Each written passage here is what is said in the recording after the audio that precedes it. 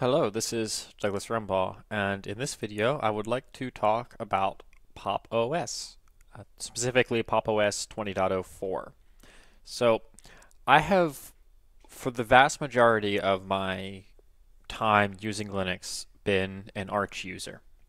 But recently I purchased a System 76 laptop about beginning of June, and I figured I'd try something different. So I left Pop! OS on that, and I installed Pop! OS on my main computer as well, just for consistency of experience across the different devices, and have been playing around with it ever since.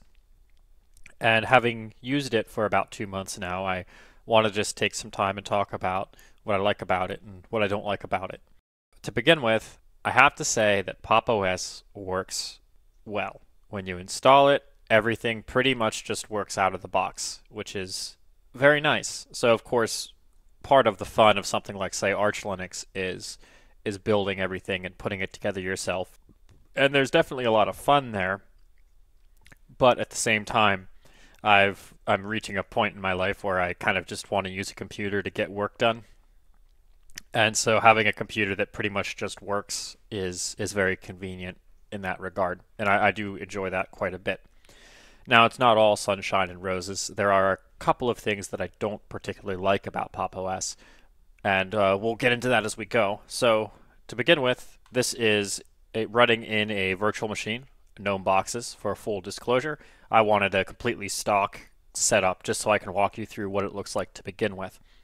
Now, of course, it runs GNOME, but let me actually select this thing. There we go. And its stock install has very few applications in it, which is nice. They're giving you a nice basis on which to build. And of those stock applications, you pretty much have your standard GNOME applications, as well as Firefox, LibreOffice, and the Pop Shop, which is interesting, and we will talk about that.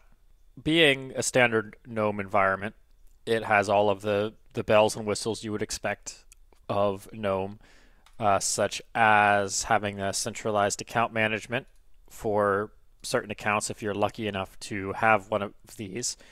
I was not able to get the Microsoft stuff working using my work accounts, but I suspect that's more of a configuration issue on the work side than it is here.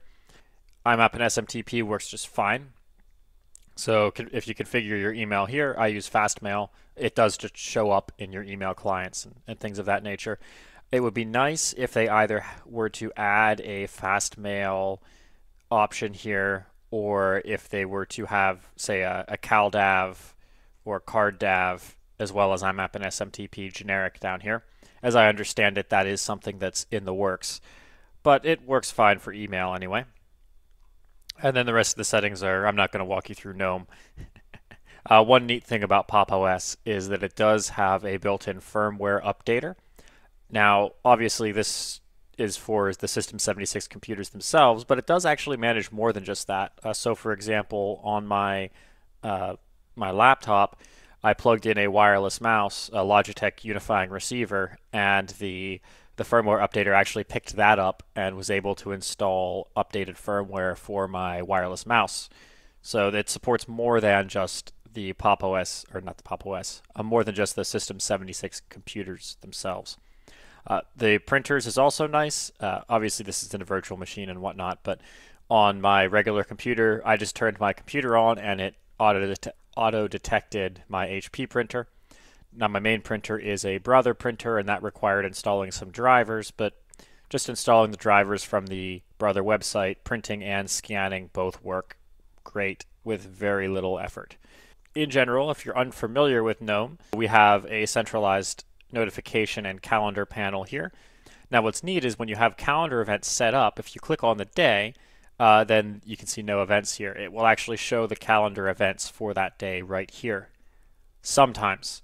I have noticed that it is not perfect. That it misses stuff. So there will be calendar events that are in my calendar that don't show up here for some reason. And I haven't quite figured out what the issue is there. I'm assuming that it's either a bug or I have something misconfigured, and I haven't cared enough to look into it to figure it out. But do be aware there's a chance that you'll have issues with that. It also supports GNOME weather, and that pops up right here once you set your location properly, which is quite convenient, although GNOME Weather itself as an application, I believe it relies on the Norwegian weather service, and so your location options are quite limited. Beyond that, there are a couple of stock pop things that are above and beyond standard GNOME. So we have this, which is Pop Shell, which basically supports using GNOME with a tiling window manager.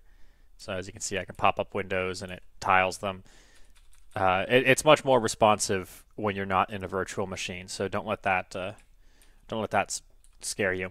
So you can toggle it on and off with Windows key Y, and when it's on like that, your new windows are going to tile, and you can navigate between them by holding down the Windows key or the Meta key and using either the arrows to select them, or also it supports HJKNL. Now, because of Pop Shell, as I understand it, there are non-standard key bindings for GNOME, so there's a keyboard shortcut list here for everything, which is quite neat. But the key bindings are non-standard. It doesn't affect me because I've never used GNOME before. This is my first GNOME experience, so whatever. I'm just learning the non-standard key bindings. Now, in terms of built-in applications that it comes with, let me just run down these real quick. You have the GNOME Calculator, which actually, if we throw this in advanced mode, is a really good calculator. I'm quite fond of this, and it actually ties into Pop Shell. So the Pop Shell application launcher you can access by typing the Windows key and slash, like this. And here you can say launch, I don't know, Geary, and Geary will pop up. Or you can select an already open window, like you see here with Calculator. But if you punch an equal sign in here, you can actually access GNOME Calculator directly from here and run quick calculations, which is quite nice. Escape key closes that. You got Calendar, Contacts, and Geary are sort of your standard suite of Office, or of we'll call them communication applications. One thing to bear in mind is that as of now, Calendar and Contacts as well works the same way, does actually support arbitrary CalDAV, even though you can't plug it in here. So if you go to add an account, it takes you to here, and there's no way to, say, put in my Fastmail calendar. It is possible to do, though, but there's no way to do it from within the calendar app. So what you have to do is you can import, but it won't sync it, right? If it belongs to an online account, you have to set it up in online accounts, which doesn't help you if you have, say, Fastmail. But it does support it. You just have to install Evolution first. So the Evolution is like the GNOME version of Outlook. Once you've installed Evolution, you can use Evolution to set up your calendars and your calendar and contacts, and then the calendar and contacts apps here will actually pick those up and use them. So you can't configure them within these apps, but if you install Evolution, you can make it work. I will say one annoying thing, I have encountered a bug in the calendar where sometimes when you set up an event, it will duplicate the event. It won't actually duplicate it on your CalDAV server, but it will show up twice side by side. And sometimes the timing is weird, and adding events is a little bit tricky just because of the way that it defaults things. But there's nothing there that is sufficiently annoying that I've stopped using it. Contacts I don't use very much. Now Geary is their email client. And again, it's the same story as with Calendar. It's not sufficiently annoying that I've felt the need to install something else, but it does have a couple of annoying bugs. It loses connection quite often. Sometimes it won't mark an email as read, or rather, it won't update the counts of unread emails when you read an email. It really does not work when you have a VPN. When you connect to a VPN, Geary drops connection completely and won't reconnect until the VPN is gone. So it has issues, but nothing so significant that I've felt the need to stop using it. And of course, if you have issues with Calendar, Contacts, and Geary, you can always just install Evolution and use that. I haven't used Evolution much, but I've had no problems with it. So the Pop Shop is interesting. The Pop Shop is based on the Elementary Apps Center, and it's just your software manager. You can of course use apt and flatpak on the command line, but this is a graphical front end that has Flatpak support built right in, and so you can just go to a particular program you want and install it where it's supported either from the deb or the Flatpak. Now, do be aware, somewhat annoyingly, some applications actually get doubled. So rather than having a drop down like this, like we see here for Spotify for the deb and the Flatpak, sometimes you'll just see the application listed twice. Let me see if I can find one that does that quickly. Yeah, so here, like Home Bank, one of these is the deb and one of these is the Flatpak. And occasionally the description or the icon are different. Now, I've stopped using PopShop for the most part because it just doesn't work all that well. I'll see if I can, it's laggy, it's relatively slow, and like right now, obviously it's running in a virtual machine, but even when it's not in a virtual machine, it's slow. It's a little bit annoying because say you, what would be a good way of doing this? Search for, I don't know, let's search for meld, I guess. So it's like when you search, right, here's your search results, but you lose all your navigation up here. So if you've done a search, and here I just clicked on meld, and there we go. So if you've done a search, right, and you want to go back to your home page, you have to clear the search before you can open it up. And it just has a bunch of weird and annoying quirks like that, in addition to locking up and freezing and that sort of thing. So hopefully they get this a little bit more usable in future updates. It's not that big of a deal for me because I just used the command line and I'm done with it. So nothing special there. But this also, of course, has all of this stuff. Oh, the other thing that I actually have had happen with PopShop was really annoying was NVIDIA drivers. So a while back, PopShop wanted me to update my NVIDIA drivers, but the update wouldn't work.